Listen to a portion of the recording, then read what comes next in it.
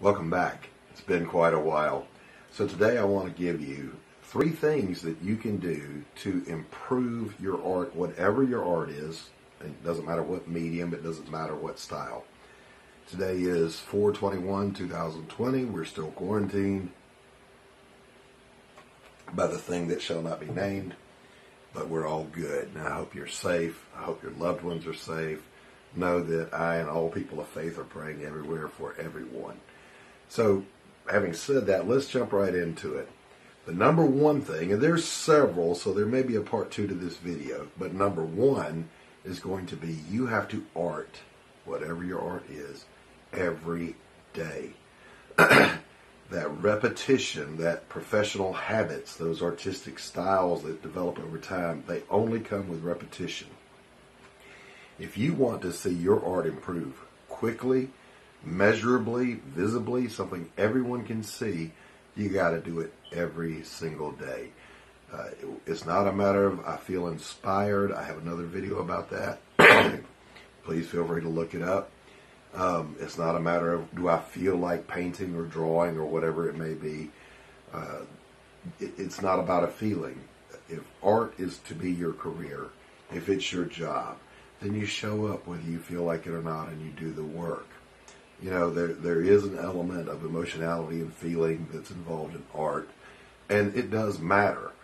But here's what I do know, that as you make yourself go into your studio or your workplace, wherever it is you do your art, as you go in, you're going to start to feel like it once you get started. All right, that's number 1.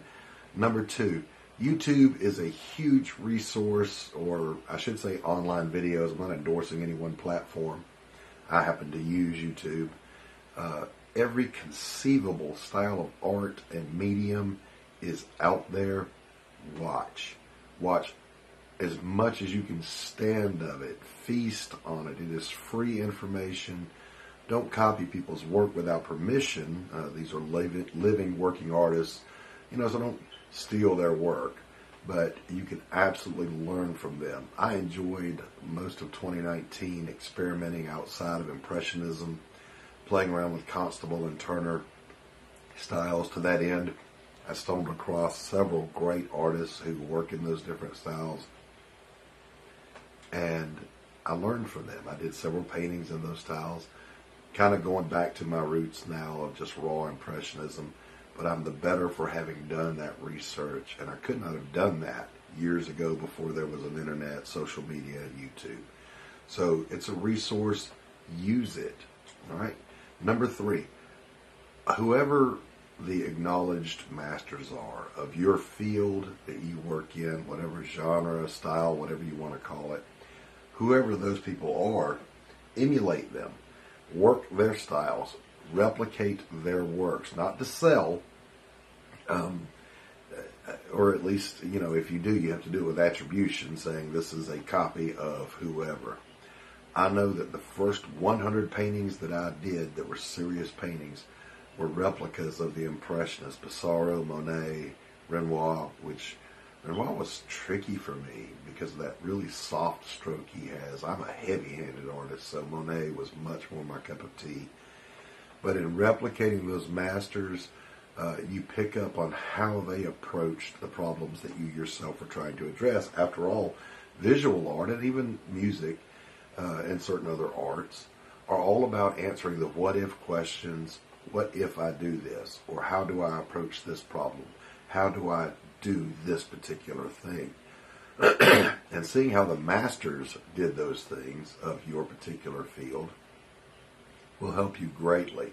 It's a time-honored tradition. Degas sat in the Louvre day after day after day just copying, sketching, replicating the master works to perfect his own technique. And yet when you look at a Degas, you're not going to see Titian or Rembrandt or Vermeer. You're going to see Degas. But that underlying practice was always there. Sorry that I lost my brain for a second there and cramped up. Listen, that's all I've got for you today. Look for more content coming soon. If you want to support me, I would really appreciate your efforts. I don't just do art for a living to make money with my art, but I also teach others to paint and I work tirelessly in the art community to try to lift all artists up. So if you want to help out, there's ways to do that. They're linked below. And if you would like to follow me and give me a thumbs up, I would really appreciate it. Subscribe, ring the little bell. There's so many things you have to do now. But do those things if you find any kind of quality in this content. And I look forward to seeing you again very soon. In the meantime, there's 3 overarching things you must always do. You got to make art, you got to show it to people, and you got to be nice. God bless. Stay safe. Don't be licking doorknobs.